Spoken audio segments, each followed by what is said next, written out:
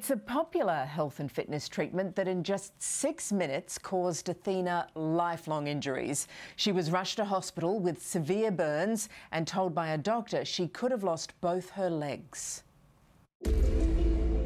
You are being literally frozen alive. And that's what happened to my legs. Do you realise the severity of these burns? I'm sorry, I can't talk to you. I don't know anything else. Athena Martinez is a fighter, but the jiu-jitsu champion's just taken on her toughest battle. I wake up thinking and acting as a professional fighter. It was the evening before a tournament Athena had been preparing for months. Ahead of her final weigh-in, she says she went for a cryotherapy session, something she's done hundreds of times before. Only this time, she tried a new clinic, and she claims the treatment went horribly wrong. I was left there for 6 minutes, which is double the amount allowed. When did it click that something perhaps wasn't right?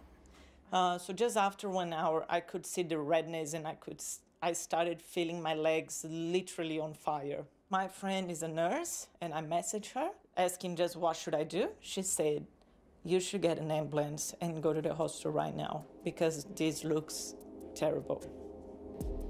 Athena was admitted to Concord Hospital in Sydney and taken straight to the burns unit. So my entire legs, they looked dead. They were all black and full of blisters. When the professor came, he held my hand and he said, I need to rush you into surgery because you might lose your legs. How did you feel in that moment? You're alone in a hospital. Your family is in another country. Your friends are not allowed to visit you because there are all the restrictions. And the only thing that I know is when I woke up and I saw that I had my both legs, I felt so grateful, so blessed. Athena's lost 50% of the skin on her left leg and 20% on her right leg. She's in constant pain, bedridden, and can't leave her home because of the risk of infection. It's likely she'll have to undergo further surgery. We're here to talk to you about these burns. Somebody came in here, received a treatment and was burnt pretty terribly. Okay. I'm sure you know a little bit about that. Actually don't know any information about it. We paid a visit to the clinic Athena attended to get some answers. Can you explain how somebody is burnt this badly by a machine here, by a cryotherapy machine? I'm sorry, I can't comment. Do you realise the severity of these burns? I'm sorry, I can't talk to you. I don't know anything else. I feel like you should know that this person was rushed to hospital for emergency limb-saving surgery because of a treatment she had here. Cryotherapy is a technique where the body is exposed to extremely cold temperatures of up to minus 140 degrees Celsius for a short time. It's been reported the health benefits include pain management, muscle recovery and weight loss, but there are risks. No one who's pregnant, no one who has recently had any operations, anyone that feels kind of faint or dizzy when they're standing up should definitely avoid these types of things. GP Dr. Zach Turner.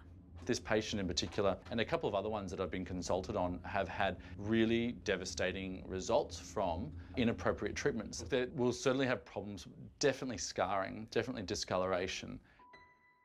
What would you do if you could never fight again? I really don't know. Because fighting is everything for me. It's what gives me the motivation to get out of bed. It's what gives me the motivation to live a good life, you know. It's what gives me strength. And it really changed my life. Putting someone in for 6 minutes is absolutely absurd. CEO of Cryoscience Australia, Joanna Licoraci, says the industry needs tougher regulations.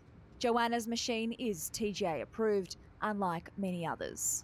They go into the chamber, then we have an adjustable window so they can breathe it in. It's breathable cold air. As I said, this is the only technology that has breathable cold air in there, and there's no liquid nitrogen to the client and the user. We don't leave anyone unattended. 3 minutes is the maximum. 3 minutes is the absolute maximum. You can't even go over 3 minutes with a timer. I think the best word to describe you is determined, isn't it? Exactly. determination and discipline. And it's that attitude Athena's bringing to her health battle. Every day that I wake up, every day that I go to the hospital, it's a blessed day for me because for today I have both of my legs. Athena now has to have surgery on Monday to remove a muscle in her leg. As you can imagine, she is devastated. We do wish her all the best.